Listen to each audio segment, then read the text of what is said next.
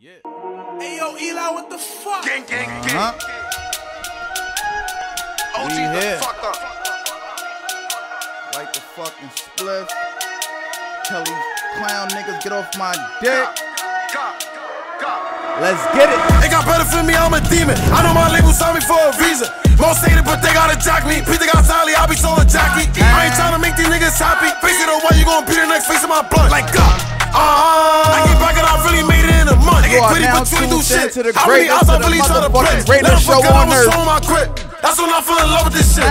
Fuck a beat, I ain't tryna beat box. Why the fuck these pussy niggas robbing? We tryna got the nigga why he trapping. Why he locking? Why his bitch? Both of them shot, both of them hit. D&D, Dummy and Lila and shit. I thought someone on break cause that nigga don't hit. But that nigga Lottie got a kick. It's a lot of indictments, a lot of jail. You know this Bronx hell, Bronx, Afghanistan. Reporting to you live. It's your motherfucking boy, the most wise. And we gotta speak about this, man. There's a whole bunch of gang indictments coming down in the Bronx, man. You know, I mean, can't shoot that podcast. Nah, I'm playing. But seriously, man, it's a whole bunch of Bronx gang indictments right now, man. And it's nasty out here. It is so nasty in the town right now, man. Free Dougie B. Unfortunately, they got him locked up again. We're gonna get into that. Free Lee Drilly. Free K-Flock. Free D-Thing. Free PJ Glizzy. It's nasty. It is nasty. Eric Adams came and he freaking swept these streets like I ain't never seen before. But what I will say is, I see a lot of people kinda happy about, you know, all these arrested indictments in drill music and drill culture.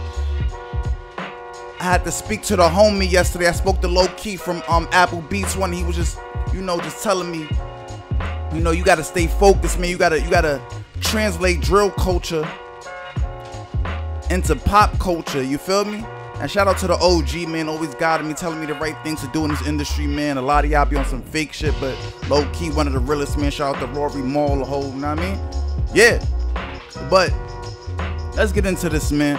So, I believe it was yesterday or whatever. District attorney came out. She announced, you know, some charges or whatever the case may be. Matter of fact, let's insert that right now. Let's play that for y'all real quick. Hold on. 5 16-year-old boys have been indicted on charges related to the fatal shootings of 13-year-old Jerron Elliott and 16-year-old Raymond Gil Madrano on July 11th in the Belmont area of the Bronx. We're also announcing the non-fatal shooting of 2 19-year-old men on July 12th in the same area, as well as carjackings and robberies in the Bronx that occurred from May through July. These defendants are charged in a string of violent crimes, culminating in the murder of 2 boys that contributed to a brutal summer here in the Bronx. In this indictment, there are 5 16-year-olds. 3 of them are charged in the murders of teenage boys. The others are accused of stealing cars, possessing loaded guns, and committing robberies. Yeah. So, you know what I mean? If y'all wanna listen to the full press conference, just go to motherfucking New York Post or something like that. You know what I mean? But you know, this shit I be talking about, man. Like, you know, they don't give these kids no options, man. None at all. Like, you don't get no options, no chances when you from the hood. Like, straight problems all day, for real, for real. Like, yeah, but yeah, you know what I mean? They don't give these kids no options, man. You know what I'm saying? Like, they don't give these kids no options, man. Ain't no more drugs in the community, right? At least when niggas should be hustling drugs and all that shit, niggas should be able to tell you little young niggas like, yo, you making the block hot. You gotta get up out of here with all that shooting shit. Like, when we was coming up and clapping niggas and all that, niggas be like, yo, you wildin', man. You making the block hot. But ain't no more blocks, you feel me? Like as far as like drug dealing and shit like that, like, you know what I mean? Niggas have their operations and shit like that, but ain't no corner boy type situation. You know what I mean? Niggas probably hit the phone, you know what I'm saying? Niggas had a trap phone jumping type shit, you feel me? Like, everything really phone action. That's what I'm saying. All niggas got is guns and iPhones nowadays, man. That's all these niggas got nowadays, for real. And I think like niggas really expect, you know, these kids just to figure it out on their own, man. Or figure it out through the internet or some shit like that. Nah, they gonna do what they know. But the beauty of it all is that they're young. You feel me? So, as long as we keep, you know, drill culture intact, they'll be home in 3, 4, 5 years. You feel me? The Bronx and seen shit like this happen already, man. Where they come grab everybody up. Now it's my job as a podcaster to keep the culture alive. It's my job to keep the culture alive, so when they come home, they good, man. They also grab Dougie B up on a motherfucking you know, probation violation, as you see on the screen. But you know, I ain't gonna get too much into it, man. Like, you know, like, free everybody, man. Free Dougie B, free K Flock, free D Thing, free Lee Drilly, free PJ Glizzy, man. Free the whole Bronx drill scene, man. This is why Fabio is so important right now, man. For real. Like, shout out to Free the Goat, man. You know what I'm saying? Fabio, I'm like stylist and all that. He do a lot of like custom designs, you know, like the real fly dude from the floors. You know what I mean? Like, you know, we gotta make Fabio a superstar to show the industry what drill culture could do and what it could be, right? It don't have to be so locked and entrenched in just beef and murder rap. You get what I'm trying to say? You know, with Fabio album, like, you gotta understand, right? Drill is a musical sound. It's like jazz. It's like R&B. You know, a heavy bass drop and all that good stuff. So, you know, at the end of the day, we just gotta change the content of the lyrics and all that. And that's gonna come, you feel me? But, you know, for the most part, these youngins that's coming up out of these social environments and all that, like, this is how they express themselves, man. You know what I'm saying? Like, you gotta understand that shit, man. Like, this is how a lot of these young kids know how to express themselves, man. It's either rapping or just shooting, you feel me? Like, for real. Because if you know, you go in these school systems and shit like that, and you not seen or you not heard or you ostracized or chastised just for being, you know what I'm saying, a black young man or whatever the case may be.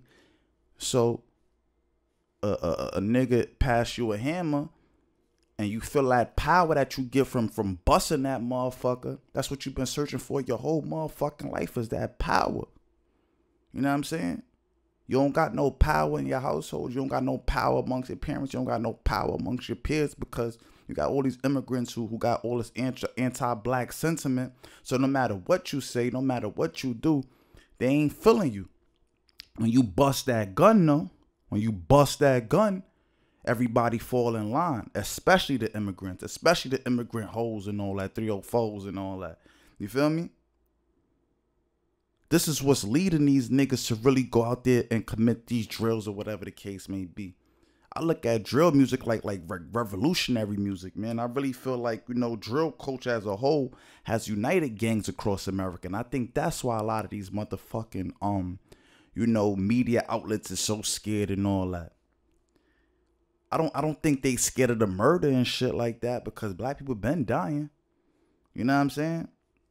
You know, and then they brainwashed a lot of black people to feel like oh, you know, they got the issue off of police abusing and killing people, and somehow shifted the conversation to Chicago. You know what I'm saying? And when they say Chicago, they're just talking about black on black crime and shit like that. You know what I'm saying? So now you have a lot of these black people trying to be on some, oh, what's up with black on black crime and XYZ and the third, and, you know, kind of focusing in on drill music as like they did in the crack era. You know what I'm saying? They use drill music as the scapegoat for everything else.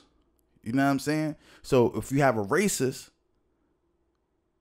or you have a racist institution telling little girls to pull out they braids, even though they said they had a Crown Act, but the little girl couldn't compete because she had beads in her hair, and you got 7 white girls pulling out her hair while she crying, and then you go and ask the congressman, you know, didn't we have a Crown Act passed? And she tell you, oh, it's not passed everywhere, but me and 3 other sisters is working for it to be passed everywhere. It's like, what are we doing here?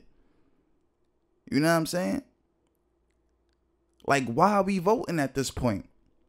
Just so y'all can lock up our kids and blame it on our brothers and cousins and saying everything is their problem? I mean, everything is their fault? Nah, man. It ain't these little kids' fault, man. We all been there. We all done shot before and been participating in gangs and all that good shit. You know, thank God I got to a point, right? Or we got to a point, right? A lot of older black men got to a point where, you know what I mean? We made it through that and said, oh, shit.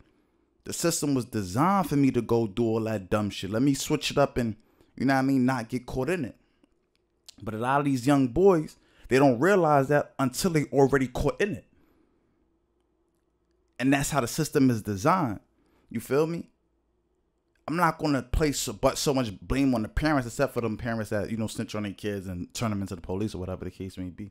Because it's not the parents' fault. You know what I'm saying? They may play like 10%, 20%. You know, not showing love, X, Y, Z in the third. But you have a whole system, a whole infrastructure in place that produces these type of violent kids time and time again, especially in these public schools. You know what I'm saying? They throw these immigrants on top of you know, these foundational Black American kids and stuff like that. But the Caucasian kids, they in some schools somewhere in the suburbs, West Bubblefuck, their communities is not affected, you know what I mean, by all these changes.